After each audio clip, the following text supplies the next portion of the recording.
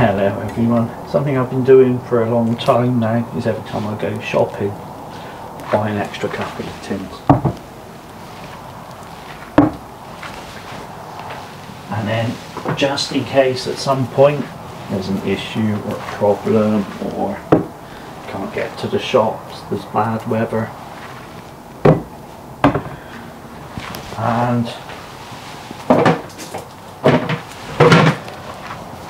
just a little selection of stuff, you know, so that I can get by. It's a bit of a prepper thing, I guess. I don't know, it's just a habit I've got into. Anything that's on offer, like 3 for 2 that I use, I'll get some more, you know, get a couple. Things like this tin fruit, the cheap ones that you've got to open yourself. I know. Most people go, oh, you need a ring pull for that. No, you don't need a ring pull. You can get these for like a fraction of the price if you don't have a ring pull. Just to get yourself a can opener. So I've been collecting tins of various bits and I'm putting them in my cupboards just in case. Can't go anywhere. And then March happened. Everything went nuts. People were fighting over toilet rolls. You know, people were going to get that last tin off the shelf because everything else had gone and the label had been ripped off and they didn't know what it was, but they'd buy it anyway. It was probably dog food. They probably didn't even have a dog. It was so mad and crazy, and it was like shopping turned into foraging. I didn't really need to go out because I already had a load of stuff in.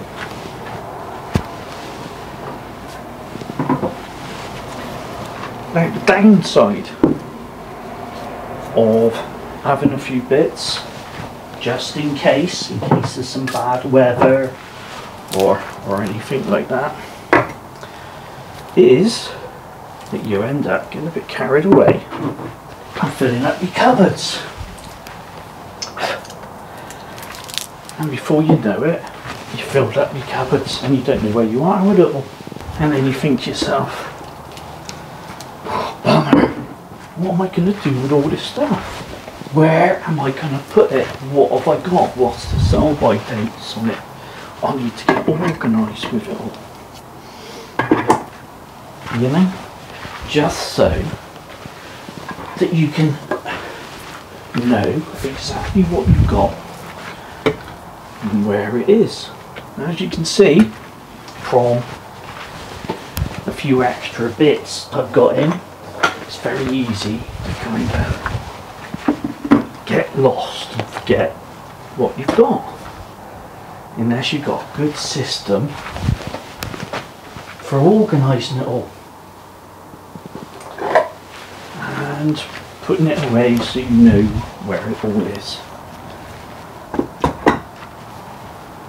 So as I'm having a quiet day today, I thought I'd get everything out and have a proper sort out. And to be honest, I didn't realise I had so much. I've got enough to start my own shop. So it's really time to get organised.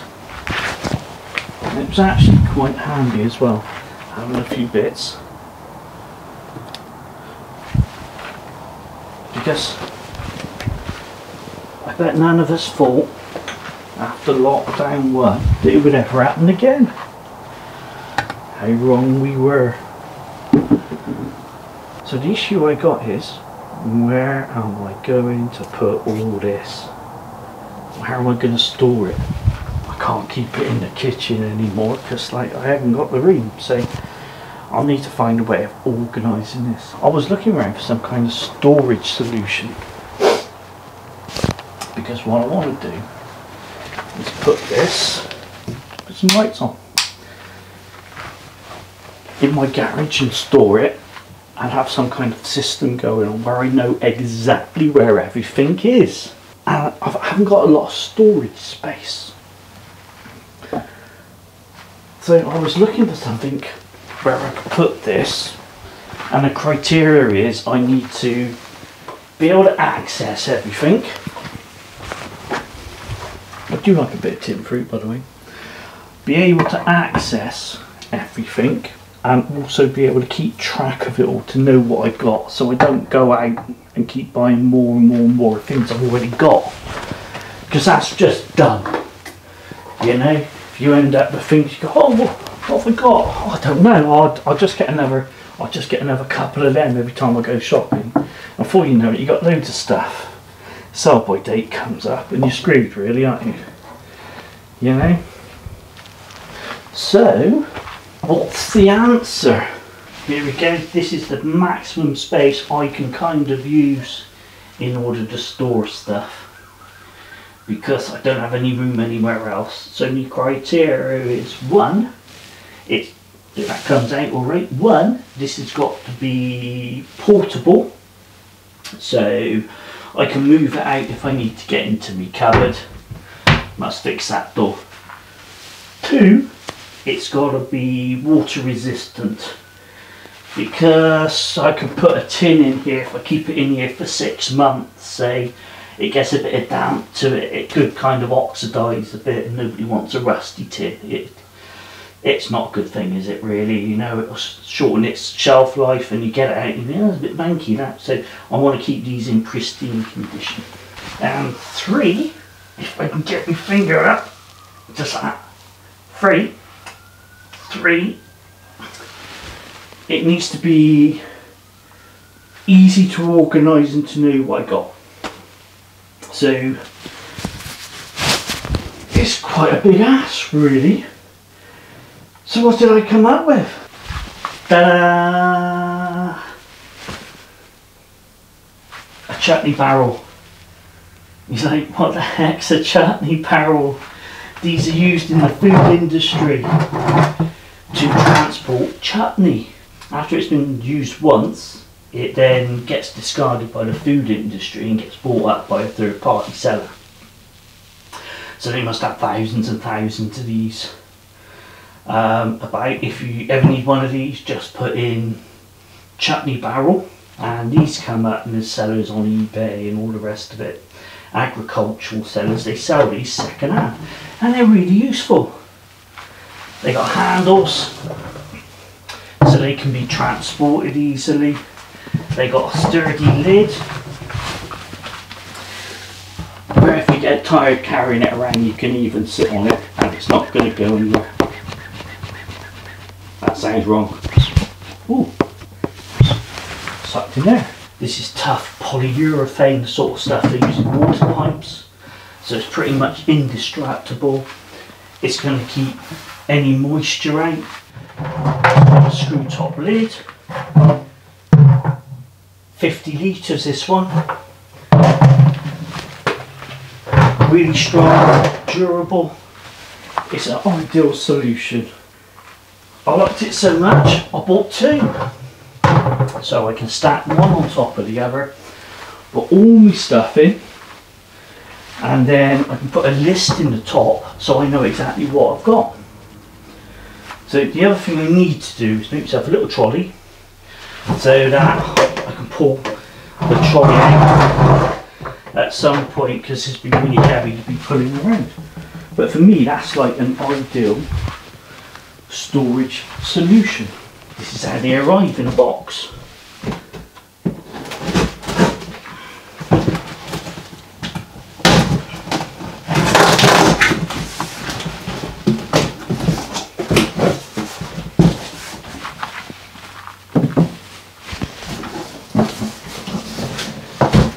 Just like so. These come in various sizes. I've not opened this one before. This is exactly how it came out of the box.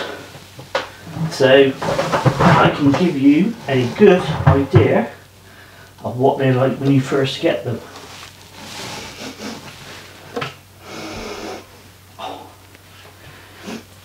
When you first open it, it's got a very strong smell of mango chutney. If you've ever been down to Indian, And you go in there and you have the dips with the poppadoms and that. That's that mango chutney smell. Other than that, it's beautifully clean.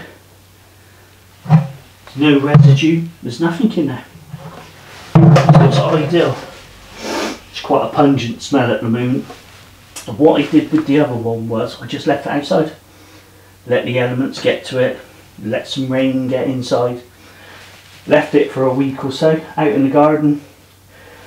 Then I give it a quick wash out and that smell is gone. Nothing technical about it at all. So now with the two, I have got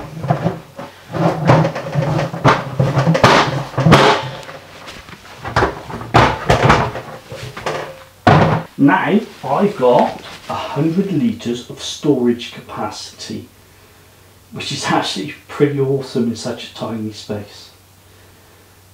As soon as I get some kind of trolley system sorted out here, I can then move that out at will and then put it back.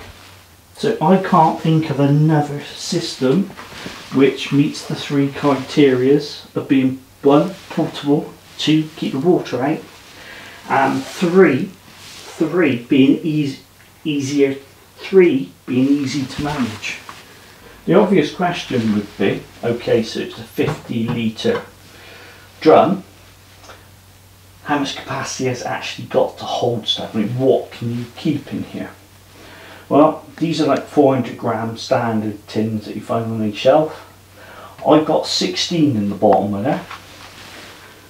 So if you was to go 16 times 3, that's 48 cans you can get in there. So that's kind of an idea of what you can put in. And if you wanted to put something smaller in the top, that's your 290 gram, you could put a line of those in easily. You get probably 20 of these in the top, so you're kind of getting an idea of what you can put in there. The next question I kind of asked myself was, okay, if I fill this up with cans and I want something that's down the bottom off the inventory list, which I'm going to make, how do I easily get to it without lifting everything out? Here's what I came up with. It's a bucket for tools, tool bucket, and that will quite happily sit in there. So just for an example, I've now filled this up with a load of tins. If I wanted a tin that was down the bottom that's not in the tool bag, I've simply got to lift that out and then I can reach in and pick up whatever's underneath.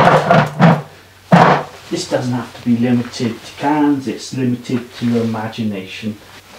So that's my idea for long-term storage solutions at a very cost-effective price. Let's look at the overall size. From the base to there, about 46 centimetres. The overall width, the outer 36 centimetres. Take the lid off,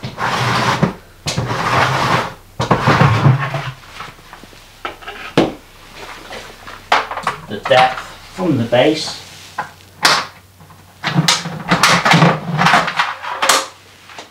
to there is 44 centimetres.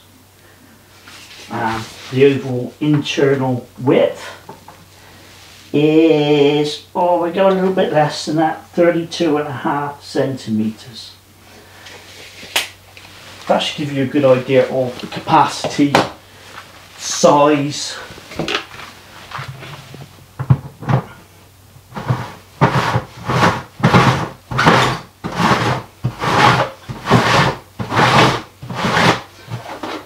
I'm actually going to take one of these camping when the world kind of sorts itself out a bit and I can actually go what I'm going to do is put a load of my camping kit and my food in there, and then put it in the back of the car, and when I get to where I'm going, I'm just going to lump it out the back of the car and put it on my camping spot with the lid off, and then crack on from there.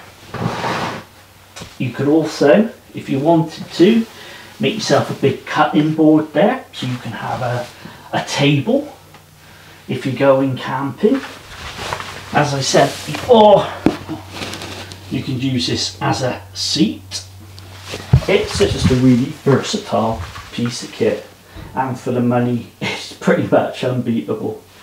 Strength wise, well, these have held Chutney up to the top, so they're good and strong. Can't fault it, excellent piece of kit. I'm sure all you good people out there can think of hundreds of other ways to utilise these recycled barrels. Feel free to put your ideas in the comments. Give us a thumbs up if you like this, give us a thumbs down if you didn't, subscribe if you like it. Just as an example of things coming up in the future,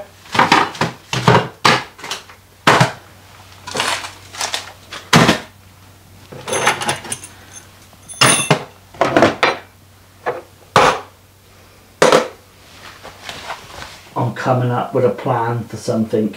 I hope you'll like it. I'm not quite sure where this is going yet, but it's formulating in my mind. So like I say, if you want to see more and you want to see whatever nonsense I come up with, feel free to subscribe. Thanks very much for watching everybody, and I'll see you next time.